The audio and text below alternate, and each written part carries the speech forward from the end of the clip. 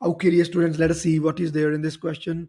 The kinetic energy of a body is determined from measurements of its momentum and the mass m. The percentage uncertainties in the measurements are given. Like for momentum, it is plus minus 3%, and for the mass, it is plus minus 4%.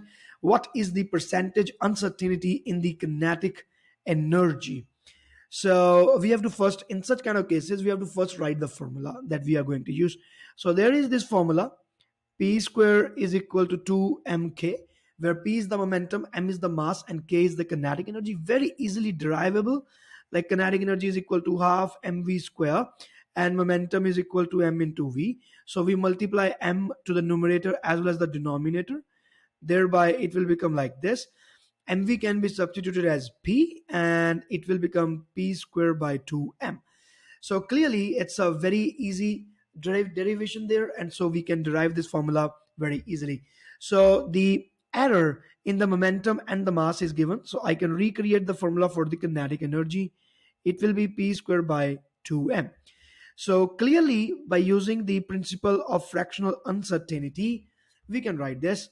So this plus minus will be equal to 1 by 2. So we are not talking about the 2 because it's a constant. We only consider the variables in the uncertainties. So momentum is a variable, mass is a variable, and the power is 2, and here the power is 1. So clearly plus minus 2 will be multiplied by delta p by p, plus 1 will be multiplied by delta m by m. So whatever is the value, there will be plus minus in front of the bracket. Yeah. So this is what we are now going to do.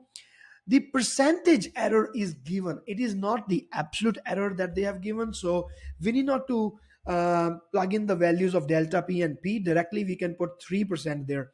So this, like, you can multiply 100 on both sides. So this will be delta k divided by k into 100. So 100 will be multiplied in the bracket here and here. So it will be twice of the percentage error in momentum plus 1 multiplied by the percentage error in the mass, which is 4%. Thereby 3 to the 6 plus 4 is 10. So clearly it is going to be B, that is the 10% error when you are going to calculate the kinetic energy. So this is how we do this question, my dear students. The only problem here is that the values for the error are already given in percentage. They are not given in the absolute terms. Like the momentum is not given as 5 plus minus 0.2. This is not given. Instead, the percentage is given. So we are directly going to substitute the values here. I believe from this step to this step, I think you should be knowing this thing, because in the case of multiplication, division, or in the case of powers, we are going to use this method. So there are other questions also in the topic of uncertainty, topic 1, that I have already uploaded on YouTube. So you people can see those videos and you can find the detailed reasoning for this kind of question if you want. Okay, dear students, all the best. Bye.